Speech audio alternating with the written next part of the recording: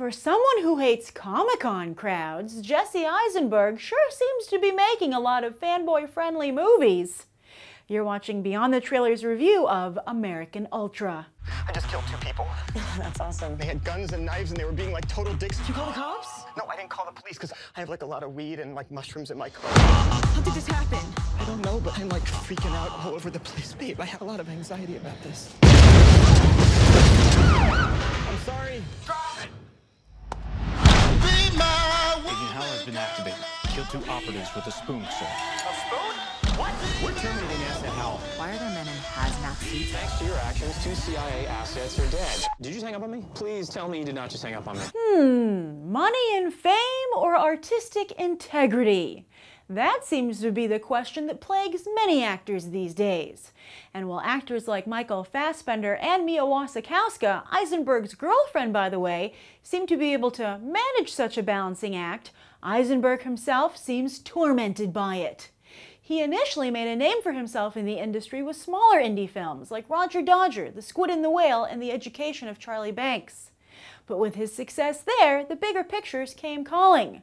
Zombieland, The Social Network, Now You See Me, the Rio movies. And through it all, Eisenberg's unique personality surely gave his publicist a migraine. He admitted with some disdain that he doesn't actually watch movies himself. He compared one journalist to Carrot Top and made her cry. And then, of course, his most recent and most infamous comment, likening Comic-Con to genocide after attending the event to promote yet another blockbuster film, Batman v Superman: Dawn of Justice. Luckily for him and Warner Brothers, that one's an ensemble cast, and so's Now You See Me too. But American Ultra? That largely hinges on Eisenberg, and it will be interesting to see if the fanboy audience, which this movie caters to, can get over that comment so soon after it was made. But interestingly, Eisenberg isn't the only offensive person associated with this movie. Kristen Stewart still has her detractors, both for her professional and personal actions. Yet she did just win the French equivalent of an Academy Award for her supporting role in Clouds of Sils Maria. That film featured a possible romance between Stewart's character and Juliette Binoche's, and in real life, Stewart has recently made headlines for dating a woman herself. Whether or not that will hurt her popularity with her Twilight fanbase is also a question that American Ultra producers are surely pondering. Furthermore, American Ultra is written by Max Landis, the son of director John Landis, who infamously directed Twilight Zone, where negligence led to 3 horrific on-set deaths. Max broke into the biz with Chronicle, and he has a big year in 2015 with American Ultra and then Victor Frankenstein in November. But despite those high-profile releases, he surely didn't do himself any favors when he tastelessly added fuel to the Fantastic Four drama by tweeting out the first few pages of the script he'd submitted for the project a few years ago. We often debate on this channel if off-screen actions should affect how audiences feel about what they see on screen, and American Ultra seems like a perfect test case for that, assuming, of course, that it is a good movie. Jesse Eisenberg is so utterly charming in this movie, so skilled, that I think it puts him in Tom Cruise territory. And by that, I mean actors that are super weird and off-putting in their personal life, yet just so darn professional when it comes to their work, you can't help but admire them and overlook all that weird personal stuff. And boy, is Jesse Eisenberg good here. He is so funny, like laugh out loud funny. He is very good at executing the unfortunately few action sequences he is given. More on that in a moment. But also he gives his Mike Howell this undercurrent of menace, which is just mesmerizing. And watching him here, it made me realize that maybe he is very well cast as Lex Luthor.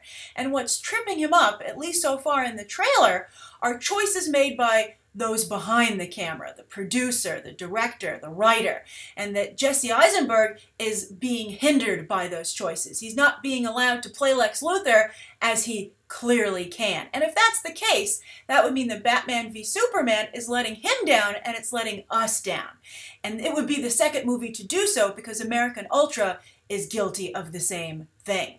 I mean, the trailer and the movie itself keep teasing us with this idea of a stoner super soldier, and you keep waiting to see him in action. But I have to say, you never do. I mean, even at the very end of the movie, when you're like, okay, I've been patient, I've waited, let's go. They cut to an animated sequence at the very end, a tangential one. And I guess they're hoping, because there is action in the animated sequence, that it'll scratch your action itch. But I can tell you, as a viewer, it did not. So I guess I would say that American Ultra is all idea and no execution, which is why the first third of the movie is the best. And I have to say, I'm getting really tired of going to see movies, and Fantastic Four is guilty of this as well, that are basically auditioning to be franchises. I mean, I'm being asked to sit in on pitch meetings and development meetings at the big Hollywood studios, but I'm being asked to pay to do so, right? I mean, if you're going to just test the waters, give me a half-price ticket. If I'm paying full price to go and see a movie, I expect one that's not half-baked. I expect a fully baked movie, even again if my protagonist is baked as well. So that was a big frustration for me. Although I have to say, to be fair, I would like to see a sequel to this movie because it shows so much promise. Not just with Jesse Eisenberg, and I can totally see why he wanted to play this character. I think it must have been so much fun for him and so rewarding to successfully pull it off. But more rewarding for him to portray the character than, unfortunately, for us to watch the character. But even beyond Jesse Eisenberg's performance, and everybody in the film does a good job, by the way, even Kristen Stewart, everyone does a good job. I'll circle back to her in a moment. But there are great moments in the film in terms of the script, even though the script is guilty of not escalating the situation as it should.